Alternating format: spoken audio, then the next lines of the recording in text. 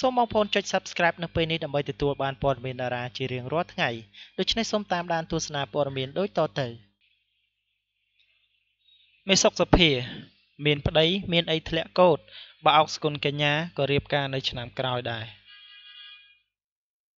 មេសុខសភាដែលធ្លាប់តែបណ្ដើរប្តីដោយឆក់កណ្ដៀតភ្នែកនៅកញ្ចឹងកនោះស្រាប់តែពេលនេះបានបដូរទម្លាប់ជាភាពក្លាហានហ៊ានបណ្ដើរគូស្នេហ៍ដោយបើកចំហនៅចុងឆ្នាំ2017នេះដែលជាការប្រែប្រួលរបស់អ្នកចម្រៀងល្បីឈ្មោះរូបនេះកើតមានឡើងក្រោយពេលដែលសកលនេសាហ៊ានចូលរោងការដោយគ្មានខ្វល់រឿងខ្លាចធ្លាក់កូដឬក៏បាត់បង់ទីផ្សារមាសសុខសភាបញ្ជាក់ថានាងមិនខ្លាចរឿងធ្លាក់កូដដោយសារតែមានប្តីឡើយព្រោះពេលនេះអ្នកណាក៏ដឹងថានាងកំពុងតែមានគូស្នេហ៍ដែរការចូលរោងការរបស់តារាចម្រៀងរបស់ផលិតកម្មរស្មីហងមាសសកលនីសាកាលពីថ្ងៃទី1ខែធ្នូឆ្នាំ2017នោះបានធ្វើឲ្យអ្នកចម្រៀងល្បីល្បាញរបស់ផលិតកម្មថោនមាសសុខសភាបានផ្លាស់ប្ដូរទម្លាប់ទាំងស្រុងពីការខ្លាចញញើតនៅក្នុងការបណ្ដើរប្តីនៅចំពោះមុខអ្នកកាសែតបែរជាដឹកដៃប្តីមកគៀកកាយឲ្យអ្នកសារព័ត៌មានថតរូបនិងប្តីដោយចំហទៅវិញការដែលប្រែប្រួល180ដឺក្រេរបស់មាសសុខសភានៅពេលនេះគឺបន្ទាប់ពីសកលនីសាដែលជាអ្នកចម្រៀងល្បីឈ្មោះម្នាក់ហ៊ានប្រថុយដឹកដៃប្តីចូលរោងការដែលជាមួយនឹងស្វាមីឈ្មោះចៅសម្បត្តិហើយក៏បានអញ្ជើញមាសសុខសភាចូលរួមផងដែរហេតុនេះហើយបើទោះបីជាមាសសុខសភានៅតែបន្តកសាងស្នេហាដោយបលលៀមបែបនេះទៀតច្បាស់ជារងនឹងការរិះគន់ពីមហាជនច្រើនថែមជាជាមិនខានអ្នកសិល្បៈជាច្រើនបាននិយាយថានេះជាសញ្ញាល្អមួយសម្រាប់តារាចម្រៀងល្បីឈ្មោះមាសសុខសភាព្រោះថាការបណ្ដាលស្វាមីដោយចំហបែបនេះគឺបញ្ជាក់ថានាងនឹងចិត្តចូលរោងការនៅក្នុងពេលឆាប់ជាជាមិនខាន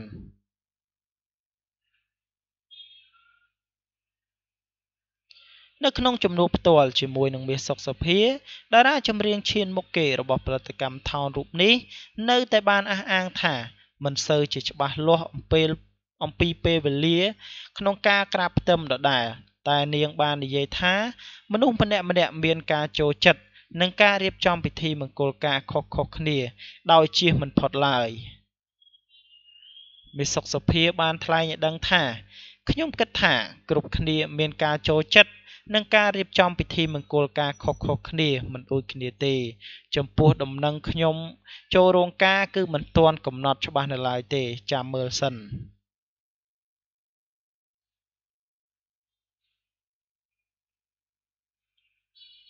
ការថ្លែងរបស់មាសសុខសភានេះបើទោះបីជាមិនទាន់សារភាពចំមែន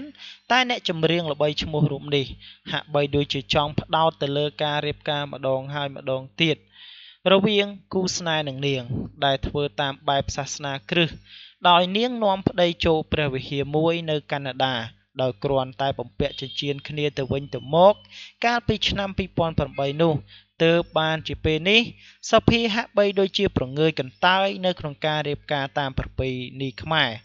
ហើយនឹងចង់រៀបការបន្ទាប់ពីគេឃើញតារាចម្រៀងស្រីរបស់ហងមាសសកលនីសាចូលរោងការហើយក៏មានដំណឹងល្អមួយទៀតពីតារាចម្រៀងអោកសកលកញ្ញាផងដែរអ្នកសិល្បៈដែលស្និទ្ធស្នាលជាមួយនឹងមាសសុខសភាបានឲ្យដឹងថាបើសិនជាមាសសុខសភាព្រមបណ្ដើរប្តីជាចំហហើយតែនាងនៅតែមិនព្រមចូលរោងការតាមប្រពៃណីខ្មែរទៀតនោះគឺច្បាស់ថាអ្នកចម្រៀងល្បីឈ្មោះរូបនេះប្រកាសជាភ័យខ្លាចរឿងរៀបការទៅធ្លាក់កូដជាមិនខានមាសសុខសភានិយាយច្បាស់ថាអត់ទេខ្ញុំមិនគិតថាមានប្តី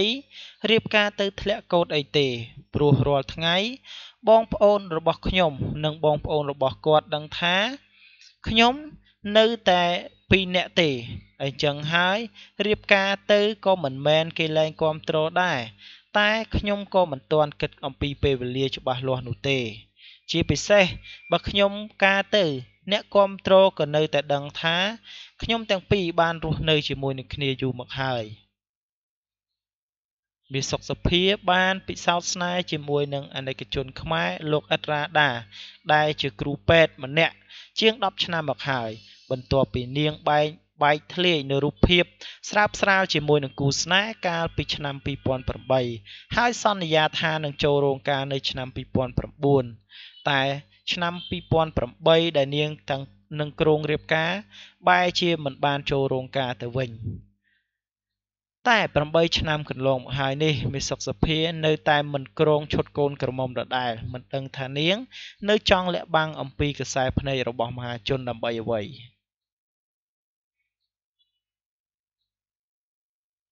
អ្នកសិល្បៈមួយចំនួនបានលើកឡើងថាការចូលរោងការរបស់សកលនីសានៅចុងឆ្នាំ2017និងប្រកាសចូលរោងការសកលកញ្ញានៅឆ្នាំ2018គ្រប់គ្រាន់សម្រាប់មេសុខសភាដែលរួមរស់ជាមួយនឹងគូស្នេហ៍ជាងមួយទសវត្សរ៍នោះលែងខ្លាចក្នុងការចូលរោងការព្រោះថាពេលនេះ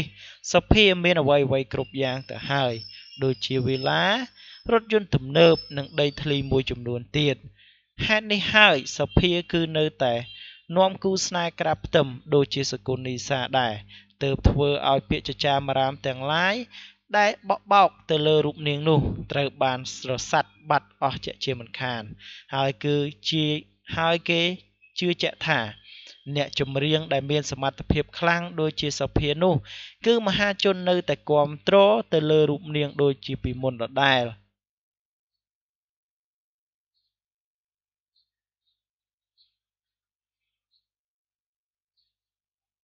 មេសុខសភាច្រៀងពីផលិតកម្មគឺផលិតកម្ម Cam Track របស់នាងផ្ទាល់និងផលិតកម្ម Town ដែលធ្វើឲ្យទីផ្សារចម្រៀងរបស់នាងប្រៀបបានជាតារាចម្រៀងមួយរូបមានប្រៀបជាងអ្នកដទៃទៀតក៏ប៉ុន្តែរយៈពេល7ឆ្នាំចុងក្រោយនេះមេសុខសភាហាក់បីដូចជាខកចិត្តខ្លាំងព្រោះថាអោសកុនកញ្ញានៅតែមានប្រៀបជាងនាងដដែលបើទោះបីជាសភាបានអភិវឌ្ឍខ្លួនជាអ្នកចម្រៀងដែលមិនចេះរាំសោះមករាំយ៉ាងកក្រើកពេញឆាក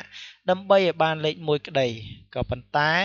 តារាចម្រៀងរូបនេះកិច្ចមិនចេញហើយក៏មិនព្រមចូលហងមាសរូបនេះមិនទាន់ផ្ទុះខ្លាំងដូចជាកាលឆ្នាំ2008ដែលនាងជ្រកនៅក្នុងផលិតកម្មអឹមនោះទេប្រភពបានឲ្យដឹងថាមាសសុខសភាត្រូវបានថៅកែផលិតកម្មថោនពេញចិត្តយ៉ាងខ្លាំងថែមទាំងផ្ដល់សិទ្ធិឲ្យនាងប្រៀបច្រៀងរហូតទៅដល់2ផលិតកម្មដោយសេរីដើម្បីកុំឲ្យតារាចម្រៀងរូបនេះចេញពីថោនទៅចូលហងមាសដូចជាសកលនីសាបាទសម្រាប់អត្ថបទព័ត៌មានទី1សូមបញ្ចប់ប៉ុណ្ណេះនឹងនាំអារម្មណ៍បងប្អូនទៅកាន់ព័ត៌មានទី2កូនប្រុសនាយហុងដាជាប់គុក7ឆ្នាំនៅរសៀលថ្ងៃទី25ខែធ្នូឆ្នាំ2017សាលាដំបងរាជធានីភ្នំពេញបានលើកយកសំណុំរឿងកូនប្រុសនាយហុងដានិងសង្សារដែលរួមគ្នាសម្លាប់ម្ដាយចុងប្លន់យកទ្រព្យសម្បត្តិមកប្រកាសជាសាធារណៈដោយសម្រេចផ្ដន្ទាទោសកូនប្រុសនាយហុងដាដាក់ពន្ធនាគារចំនួន7ឆ្នាំនិងសង្សារផ្ដន្ទាទោសដាក់ពន្ធនាគារចំនួន5ឆ្នាំពីបទឃាតកម្មតាមមាត្រា119បាទសំទោសតាមមាត្រា199នៃក្រមព្រហ្មទណ្ឌជនជាប់ចោទមានឈ្មោះថាខាសុខេនហៅនិចអាយុ18ឆ្នាំជាកូនប្រុសបង្កើតរបស់នាយហុងដានិងឈ្មោះណេតរស្មីកនិកាភេទស្រីអាយុ17ឆ្នាំជាប់ចោទពីបទឃាតកម្មតាមមាត្រា199នៃក្រមព្រហ្មទណ្ឌពួកគេទាំងពីរត្រូវបានកងកម្លាំងជំនាញការិយាល័យព្រហ្មទណ្ឌអាវុធហត្ថរាជធានីភ្នំពេញសហការគ្នាជាមួយនឹងមូលដ្ឋានអាវុធហត្ថខណ្ឌដង្កោនិងខណ្ឌជ្រោយចង្វាឃាត់ខ្លួនកាលពីថ្ងៃទី12ខែឧសភាឆ្នាំ2017កន្លងទៅបើយោងទៅតាមរបាយការណ៍របស់សមត្ថកិច្ចឈ្មោះថាខាសុខេងបានសារភាពថារូបគេពិតជាបានធ្វើសកម្មភាពសម្លាប់ម្ដាយចុងឈ្មោះឈឹមច័ន្ទធុយអាយុ19ឆ្នាំពិតប្រាកដមែនគឺធ្វើសកម្មភាពតែម្នាក់ឯងកាលពីយប់ថ្ងៃទី10ខែឧសភាឆ្នាំ2017នៅបន្ទប់ខុនដូរបស់ឪពុកបង្កើតគេ តែក្រោយពេលដែលសម្លាប់រួចសង្សាររបស់ខ្លួនមកពីធ្វើការទាន់ខ្លួនក៏អង្វរសុំកុំឲ្យឆោឡោនិងបានជួយយកភួយមករុំសាកសពអស់ទៅក្នុងបន្ទប់ទឹកព្រមទាំងបើយកកងដៃចំនួន21កងចិញ្ចៀនមួយវងទូរស័ព្ទដៃណូគៀមួយគ្រឿងនិងម៉ូតូចំនួនមួយគ្រឿងចាក់ចេញតែម្ដងដែលរឿងនេះបានបង្កឲ្យមានភាពភ្ញាក់ផ្អើលពេញប្រទេសកម្ពុជាជាពិសេសគឺបណ្ដាញទំនាក់ទំនងសង្គម Facebook តែម្ដង